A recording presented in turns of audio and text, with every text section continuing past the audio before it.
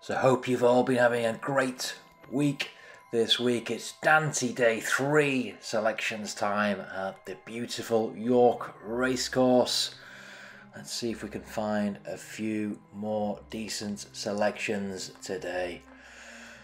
All the best if you're having a bet. So with no further ado, let's have a look at what we like the look of for this Friday at York Races. We start at 2:45 with a handicap here. It's the Knights Solicitors handicap. It's over 1 mile 2 and a bit. Wide open this one, class 2 handicap. Should be an interesting race. Botanical leads the field around 3-1, but we like two at bigger prices. The first one being Eileen Do, 12-1. Previous York winner.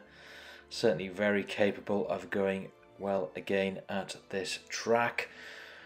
This is a slight step up in distance, but don't feel it should be too much of an issue for Eileen Do, who does seem to finish races pretty well in the past. Recently seen out a third, finished 6th in a race just short of a mile.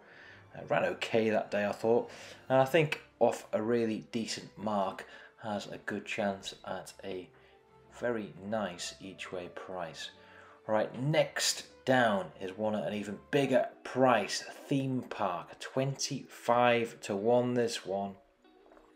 So last seen at Newcastle at the start of May, didn't run particularly well that day, ended up finishing last of 10, but we know this horse has done okay at York in the past, albeit this race is a bit of a step up. The mark he's off looks pretty decent to me.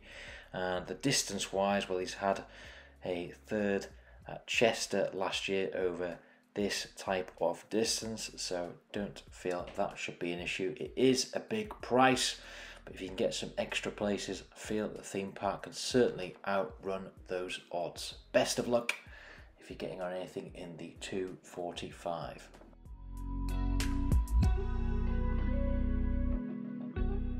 So next we skip along to the 3:45. It's the Yorkshire Cup. Can be a fabulous race this. Really high quality field. Tower of London leading the field at around 6-4. Currently about like a couple at slightly bigger prices. Hamish 11-2.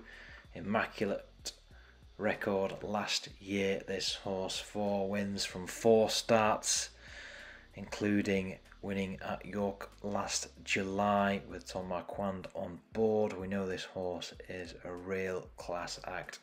We know this distance is perfect for the horse, and certainly feel he can go well again at a backable each way price of 11-2. And another one just to mention there, Al Kareem, slightly bigger price again, 8-1. A couple of really good wins last year at Ascot and at Chester. Decent run at last time out as well at April at Newbury.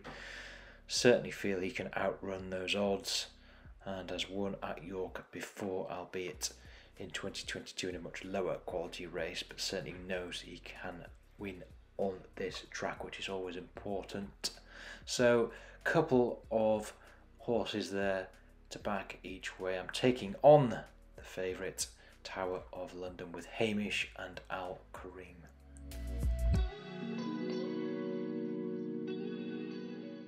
So now we move forward to the 4:45 race. It's another wide open handicap. It's the Yorkshire Equine Practice handicap over 7 furlongs, class 4, 20 runners in this. Look out for extra places if you can find them. A couple we like here at fairly big prices. Another investment, 10-1. Slight concern over the mark and the weight on another investment, but he's got such a good record at York.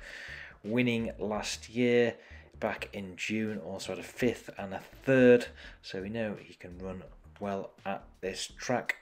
Form recently, kind of indifferent, nothing spectacular. 5th of 10 in Newcastle early this month.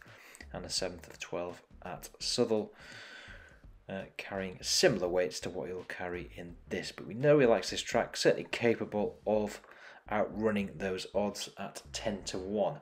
Right, and right beneath that one, a horse at an even bigger price, at a really big price, this one, Linden B, 33 to 1. Last seen at Ascot, the start of the month, 50 to 1, finished 6 of 9 that day, but probably needed the run. That was a class 3, bear in mind. So I think his mark for this race looks okay-ish. Certainly feel at 33 to 1 has the ability to outrun those odds, because he had a really nice win at Goodwood last year. Decent second at Newbury as well last year, and doesn't travel up to the north very often. Certainly hasn't run at York before, so it's quite interesting that they're bringing him up for this race, and certainly feel that at that type of price, worth an each way punt. 33 to 1 Linden B.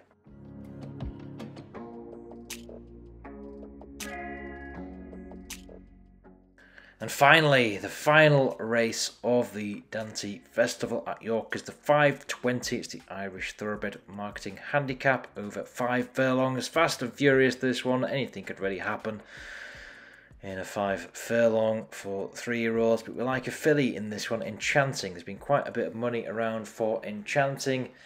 10 to 1 currently in the market. Andrew Balding trained, and Holly Doyle will be taking the ride on the day. I just think in this type of field, in a wide open race, a horse like this has got a decent chance. Last seen out just a few weeks ago at Wolverhampton, didn't run too badly that day. This is a bit of a step up, but did have a good first last year at Beverley, and certainly feels like the type of horse that can progress.